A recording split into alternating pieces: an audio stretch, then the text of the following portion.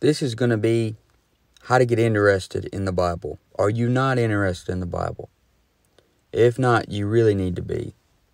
I've found that my biggest burden in doing these studies and anytime I'm studying is I want to be able to get someone else interested in the Bible. So I've thought of some ways that'll help you get interested. And the first one is to realize the Bible is supernatural. In 2 Peter 1, 17 through 19, it says, "For he received from God the Father honor and glory, when there came such a voice to him from the excellent glory, This is my beloved Son, in whom I am well pleased. And this voice which came from heaven we heard, when we were with him in the holy mount. We have also a more sure word of prophecy, whereunto ye do well that ye take heed, as unto a light that shineth in a dark place, until the day dawn and the day star arise in your hearts." So what Peter is saying here is that even though he walked and talked with Jesus Christ, he saw miracles, he heard the Father's voice from heaven, he still counts the Word of God that he holds in his hand as a more sure thing, a more sure word of prophecy than what he saw with his own two eyes. So having the King James Bible in your hand is just as sure and trustworthy than seeing it with your own eyes.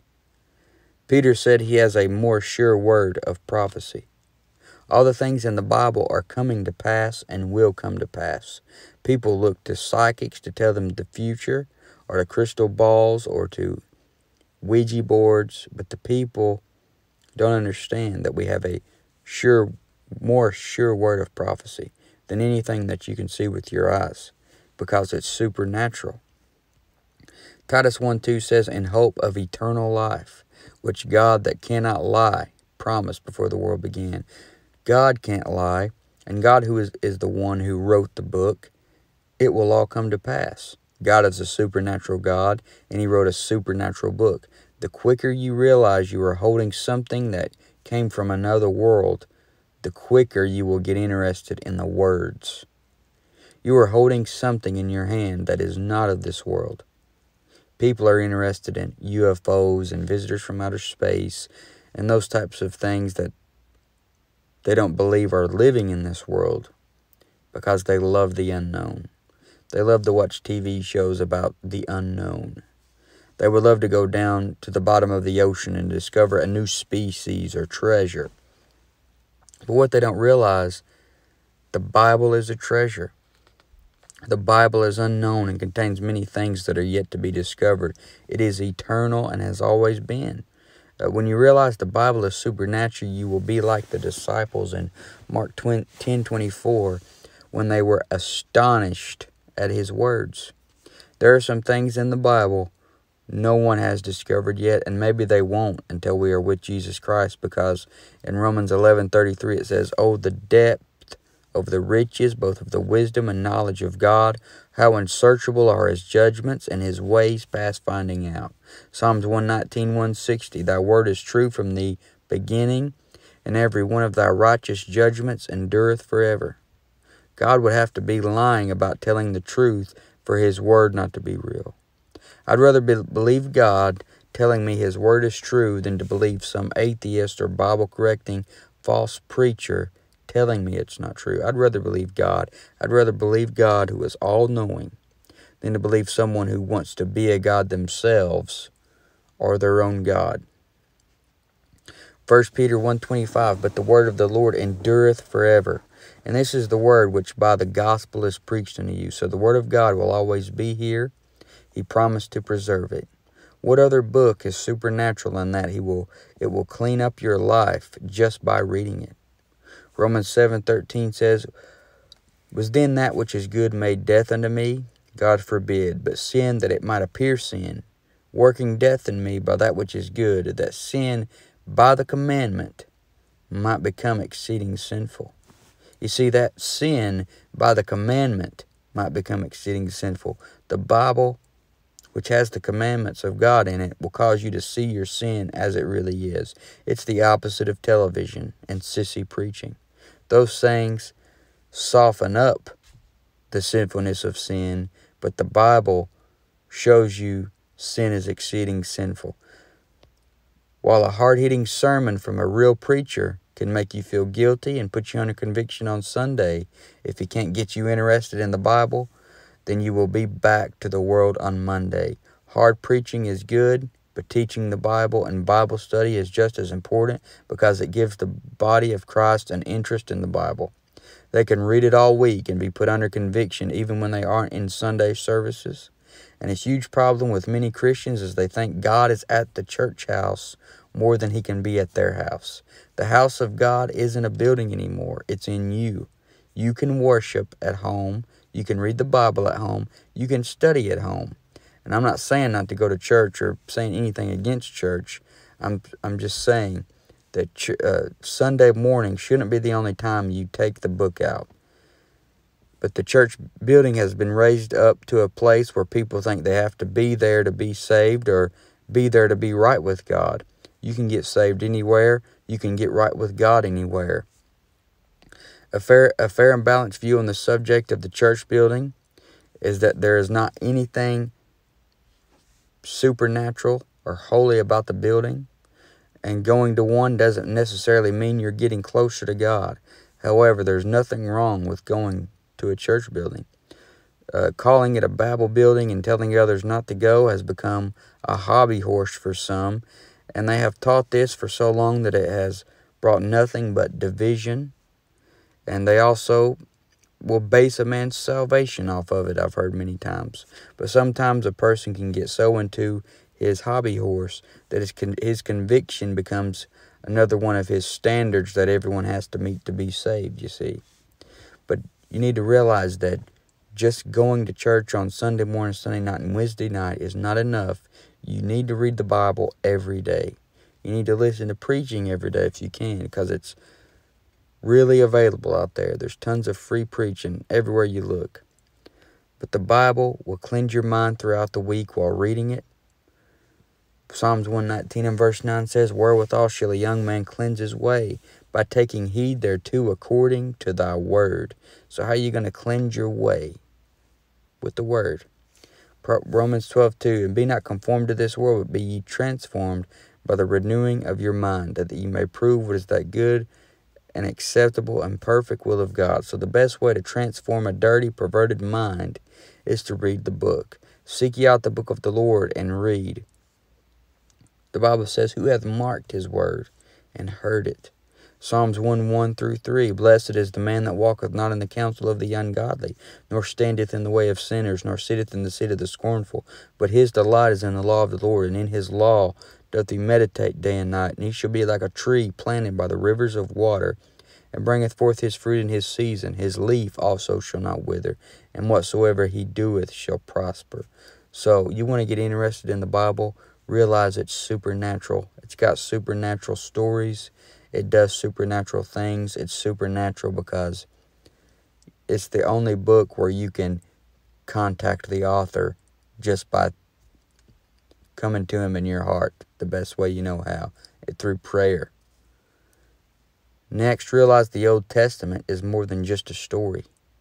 All throughout the Old Testament, you read stories about great people of the faith, and the stories are more than meets the eye. In each story, you have a picture or shadow or type of something else. You can find the Lord Jesus Christ all through the Old Testament in pictures and types. And bring this to someone's attention. You can get them interested in the Bible this way.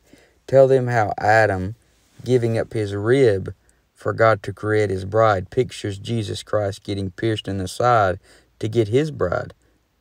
When he died on the cross, Jesus died on the cross to get his bride. Adam was put into a deep sleep to get his bride.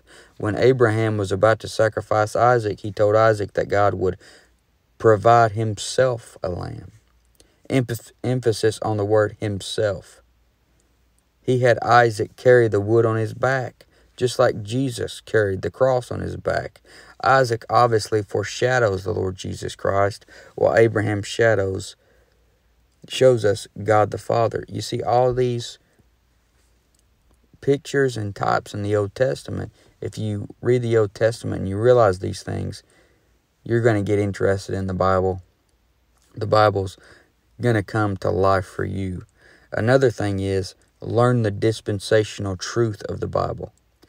And a lot of my friends will turn this off on this point because they don't believe in dispensations. But in Galatians 4:16, Paul says, "Am I therefore become your enemy because I tell you the truth?" There are many people who pride themselves on being non-dispensational, which is fine. But one of the things that kept me in the Bible and in constant Bible study was learning the dispensations and figuring out where to rightly divide. 2 Timothy 2:15 says, "Study to show thyself approved unto God, a workman that needeth not to be ashamed, rightly dividing the word of truth." So there is right division, there's no division, there's wrong division, and there's over division. Like everything else, you want to find the right balance, the correct balance. A dispensation isn't a period of time. It's God dispensing something.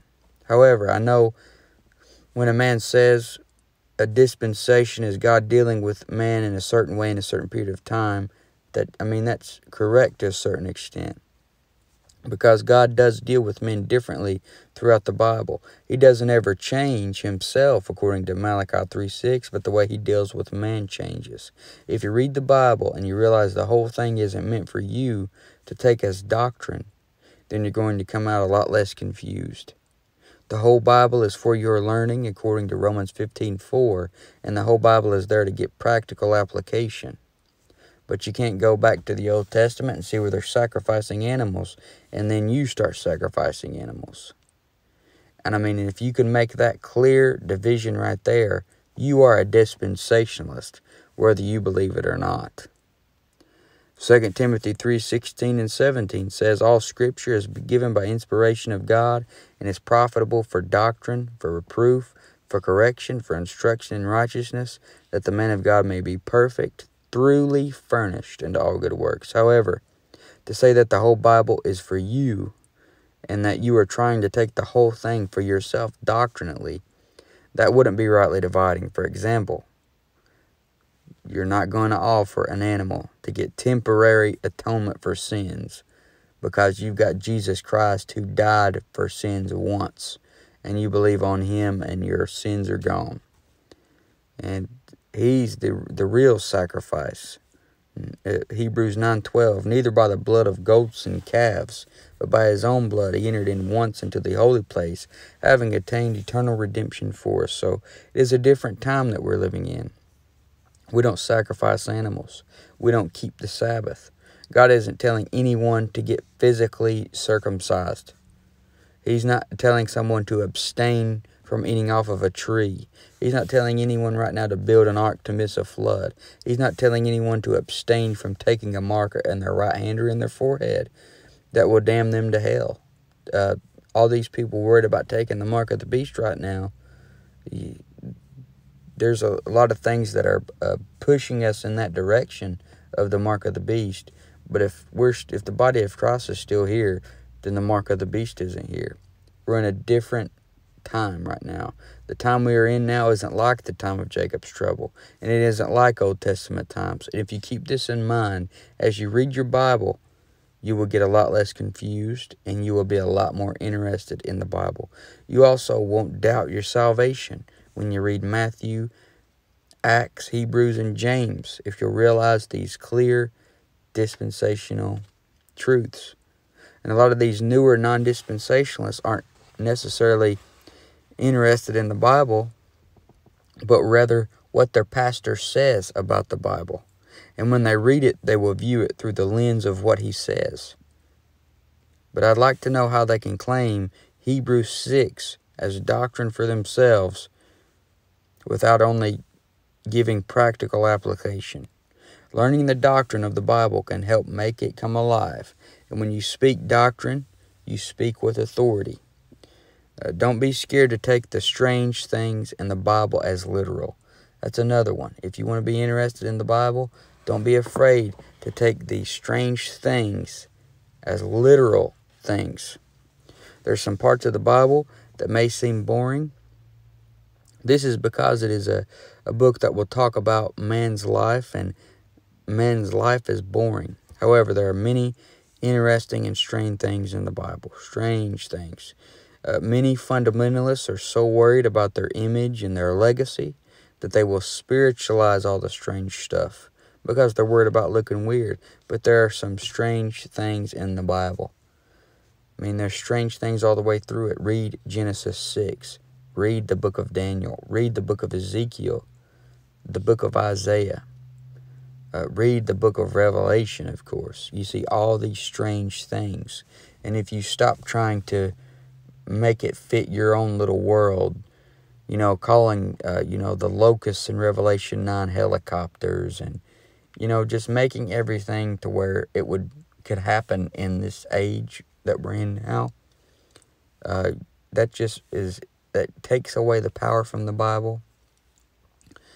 Or, people just don't even want to acknowledge the millennial kingdom. I mean, you don't hear many sermons about the events of the tribulation or the events of the millennial reign, when people are living to be 900 years old again, and animals that usually would kill each other are laying down next to each other. You don't hear people talk about that much anymore. It's because they're afraid of looking weird. And most of the fundamentalist crowd, they're so afraid of looking stupid or not looking like a big shot to all their peers that they just disregard all the supernatural things of the Bible. And it's made people not interested in the Bible no more. All these preachers, they're more concerned with a flashy sermon and a flashy suit and looking like such a prestigious fundamentalist preacher that they have thrown out the book. They're letting the lights go out on the book. But this has just been some quick things to hopefully get some people interested in the Bible. As the Bible says, seek ye out the book of the Lord and read. Get up every day and read it. Pick you out a chapter to start memorizing it. Pick you out a certain topic and start studying it. The greatest thing you can do is get close to God through His Word.